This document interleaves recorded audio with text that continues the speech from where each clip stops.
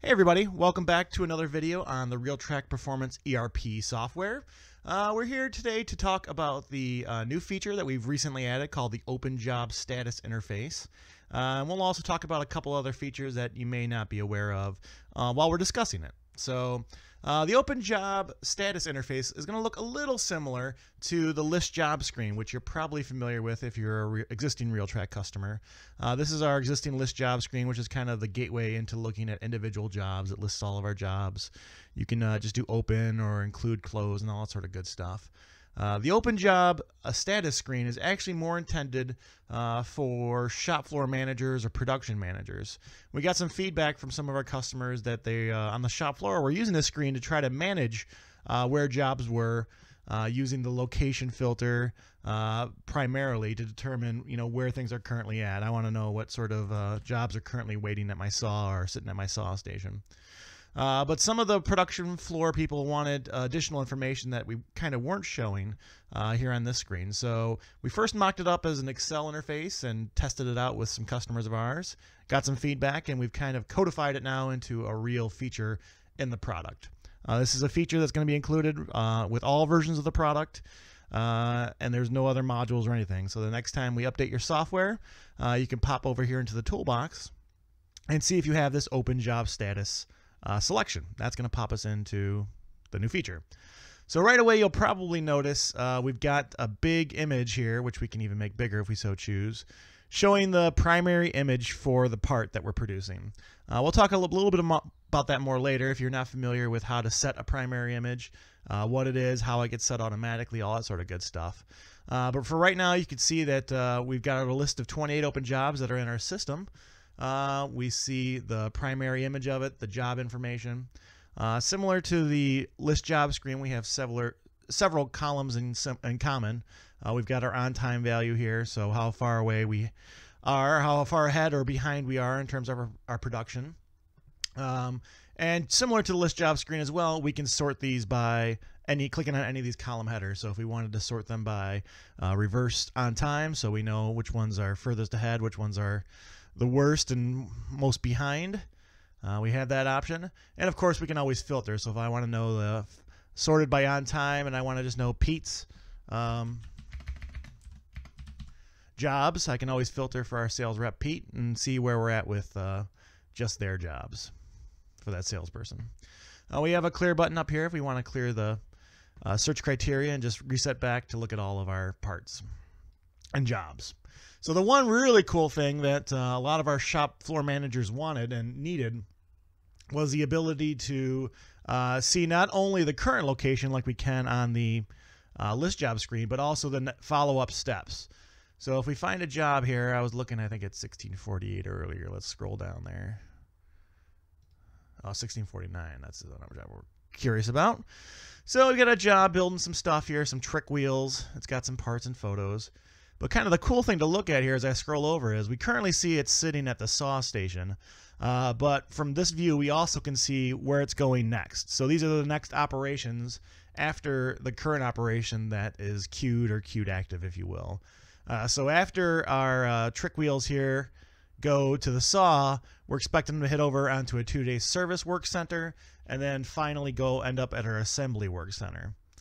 You'll also notice if we kind of scroll through these, a lot of these have dates. So you may ask, what does that date signify? What does that mean? And that's actually the date that we're expecting the job to hit the work center in question.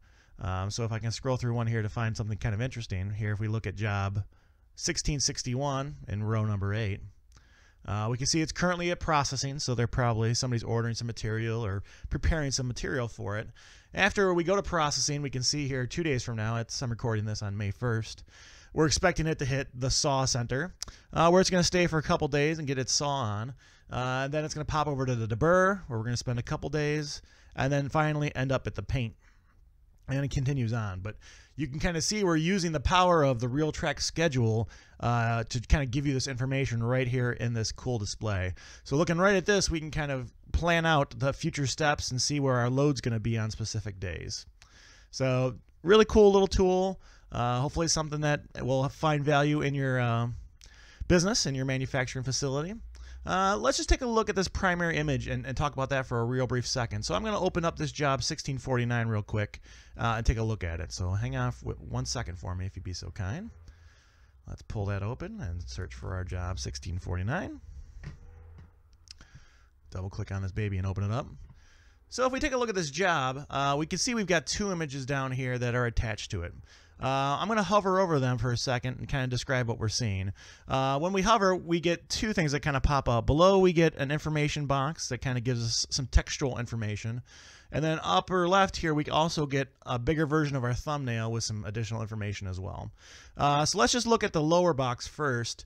We get the name of the file, what type of file it is. So the Realtrac has correctly identified that this is an image based on the file extension. What's real important is the association. We see that right there it says that it's a drawing. Let me hover over again so we can get our tooltip up. We can see this is a drawing. So whenever you add an object to the file attachment, we'll ask you to classify what the association is. The key thing to remember is that if we say it's either a drawing or a part, if you give me 1 second, we can pop over here. You'll notice this image, which is kind of more of a picture of our finished good. The association is part. So we've got a drawing and a part. If we choose those options when we attach a file, it's going to actually be attached to the part, not to the job. This means that anytime we make this part in any future jobs, everything that's flagged either as a part or a drawing is going to come with it automatically. The same is true if we decide to make an estimate for this part in the future as well.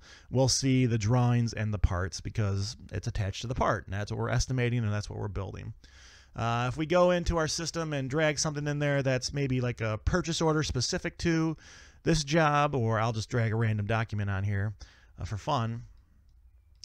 So if we drag a file on and then we say it's reference to a PO, or it's a description of our job, or it's a reference to the job, that's going to apply just to this job. So let's just do that real quick. So we don't know what this type of image is. We can't create a thumbnail for it, but that's fine. So the first time we either attach a drawing or a part to our job here, that will become the primary image. So right now, the primary image for this part right here, which is attached to the job, is this drawing right here of our thing that we're producing. For some reason, I may want to switch it over and take a look and make the primary image the completed image part here. I can do that. If I right-click on the secondary part, I can choose to set it as a primary.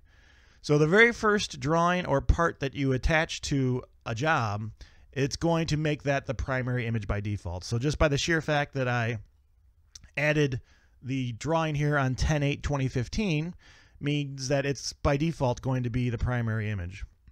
But I want to switch it over and take a look at the actual part, finished part, as opposed to the drawing, for whatever reason. So I'm going to right click and set that as the primary. You'll note we switch it over to the left even to try to give just a visual indicator. Whatever you see on the far left, if it's a drawing or a part image, that's going to be our primary image. So if we take a second now and pop back open into our open job status screen, when I take a look at 1649, we'll see the other image now, the actual part image and not the drawing. So that's just one thing that maybe not all of our customers were kind of aware of, and the reasoning behind it, how the default first is selected and how to switch between the two. Speaking of these primary images, we've also added a cool new report recently that maybe not everybody's familiar with. I know a lot of our shops have a job book, so when they get a job in, as they're launching it out onto the floor, they'll make a binder of some sort that will have the router, purchased material information on that, any other specifications, and that kind of floats around with the job as it goes around your facility. So we ended up making a new report that is kind of the cover sheet for those sort of binders. And it actually uses this default part image. So it's kind of a cool thing and not something we had done before. So let's just take a look at that as well, because this has been released in the past few recent history as well. So let's pop into this reports button. I'm going to unselect our default report. If you go down here to the bottom, you'll see you have a job cover sheet report. So we click the preview to check this out just to show you an idea of what we're talking about. So we get our job number up at the top along with the description of the part and all that sort of good stuff. We've also downloaded the image from our server and plopped it right here onto the report, which is pretty cool. We've got information on the customer that we're building it for below, and we also put a strip here vertically as well. So if you end up wanting to, if you really do put this into, say, a 3-ring binder, you can just cut this strip off, put it in the side of the binder, and then put the main body right in the front of your binder. And you've got a pretty cool cover sheet for your job as it's floating around your facility. Everybody sees your default part. We know which customer it's for. We've got some good traceability. And you've got consistency in every report and cover job book that goes out there. We've got all this information, and we can know that we're meeting the specifications for what needs to be out there on the job report. So of course, this report could always be customized if you so choose, if you wanted to add other information in terms of the customer's PO number or anything along those lines. We've got 30 or 40 different fields that you can choose to add to this report if you want. This is kind of just the default of how it looks, but pretty cool stuff, and something new, of course, as well, just always improving the software. So next time we get an update at your site, please pop in and check out the open job status screen. Let us know what you think. It's got some cool little features in there. We're constantly improving it. In fact, we've got a version in our labs now where you're able to search based upon these locations as well. So by the time you actually try to use this feature, you may have some additional search fields in this interface as well. This request came from a customer of ours, so we worked with them and, as I mentioned, mocked it up and then have shipped it out. So please, as always, if you have anything that could be done to help you win the business race, let your sales rep know, let Realtrac know in some manner. We'll get to work on it and try to make you a happy customer. So thanks for your time. Appreciate it. Let us know what you think, and have a good day.